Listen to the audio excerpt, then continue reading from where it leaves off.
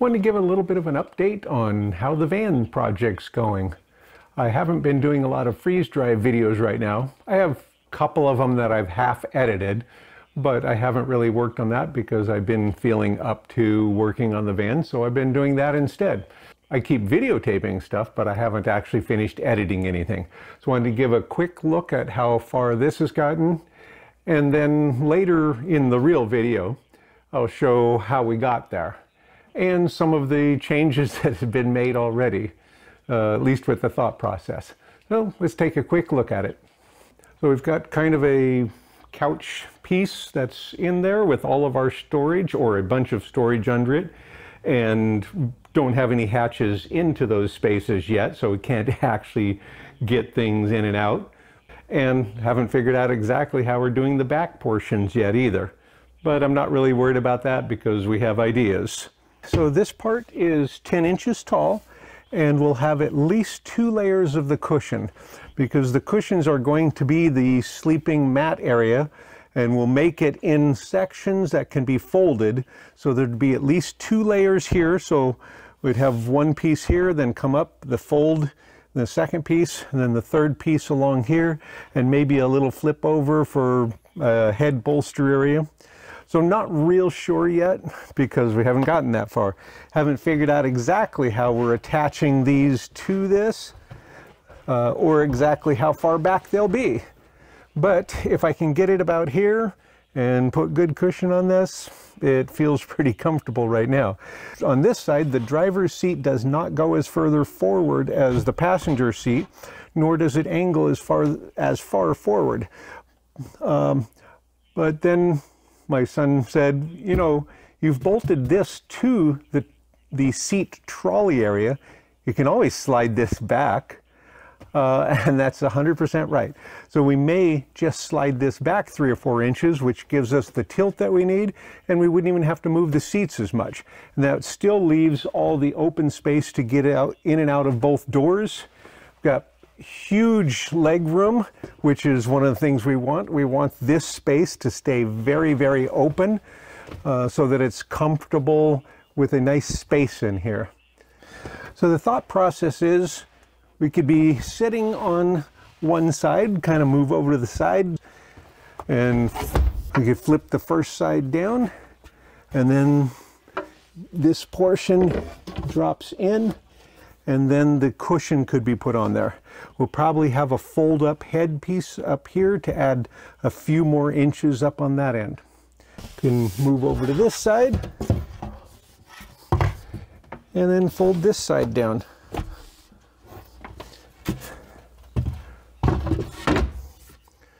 So that gives us the whole bed area and 2 sides. And then we're going to look at how can we widen the shoulder area up here. We're already planning on some kind of armrest area box at this end. And we're thinking we could make that in a couple of pieces similar to this, so that then we add another wider area in the whole shoulder area. So that gives us a huge space in there. Right here at the end of the foot area, and one side can be considerably shorter than the other. One side only needs to be about 5'3", the other side needs to be about 6 foot. So we're planning on this storage cabinet area, or shelves or cubbies on one side. And so this right now, our model is about 10 inches deep, 20 inches wide, and about 40 inches or 43 inches tall. So a really nice amount of storage. And we'll make it so that it can fold or be removed the top 1.5 feet. That way it can be taken down for driving, so we can see over the top of that and out the back window. Okay, and then that portion here extends past the removable portions to give extra foot space at that end. Now let's go to the back and see it from the back so far. From the back, here's our model of that storage unit and all of the sleeping areas.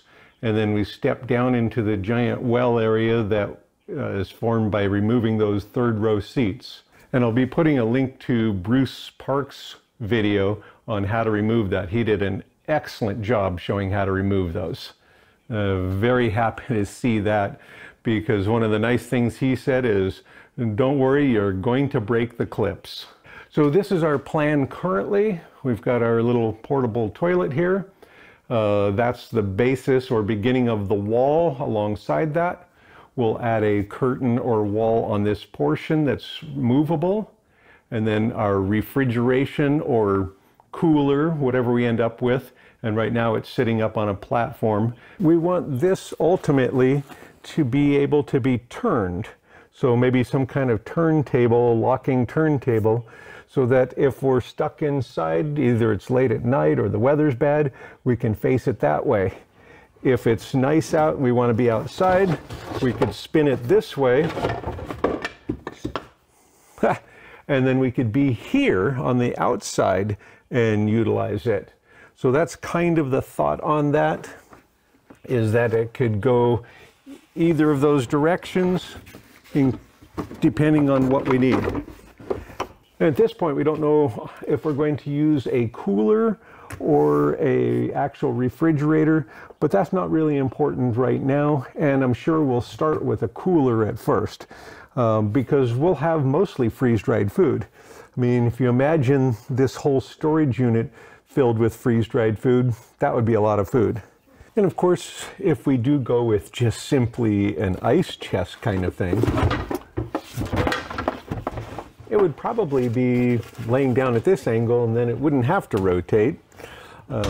Kind of assuming that I would end up using more like a dorm room mini fridge with the refrigerator and freezer units, because they're inexpensive and they don't take a lot of power to operate. My kids have a couple of them, and they only take about 50 watts on a normal basis to run. So you could run that all day pretty inexpensively as far as power usage. And putting it this way, at least this size ice chest encroaches on the footroom over here. That doesn't mean we wouldn't build our own or have a different shape, but ultimately we're kind of looking at what's going to fit this space, what's going to fit our use. An ice chest or a chest kind of refrigerator or freezer, of course, is more efficient because cold sinks, and when you open this, it doesn't pour out all the cold air and replace with warm air like it would if it were standing up. But that's for the future. So now, continuing on. This whole base is going to end up with a floor in it. So we're going to add some strips of wood in here to get it level, even, and then we'll just sheathe it with a piece all the way across here, and then put a waterproof tray kind of thing in there. So if anything from either of these spills, it's contained. We'll leave this space completely open. We can walk straight through from the outside to the inside or vice versa. And so you can see when we have the couch area, we've got quite a space in there. We've got a free space in here of about 4 foot deep. And then this steps down into here about 10 inches. Where this little pink bin is right now, of course, will end up all the way across with a giant storage unit underneath here. And that could be for water, batteries, supplies, whatever we need back here. I don't really know where things are going yet. So that's how it's going so far.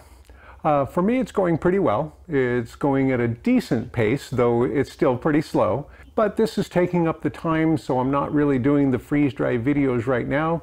Though, as I said, I've got a couple of them in progress right now, and I kind of edit those when I don't feel up to actually physically working on this.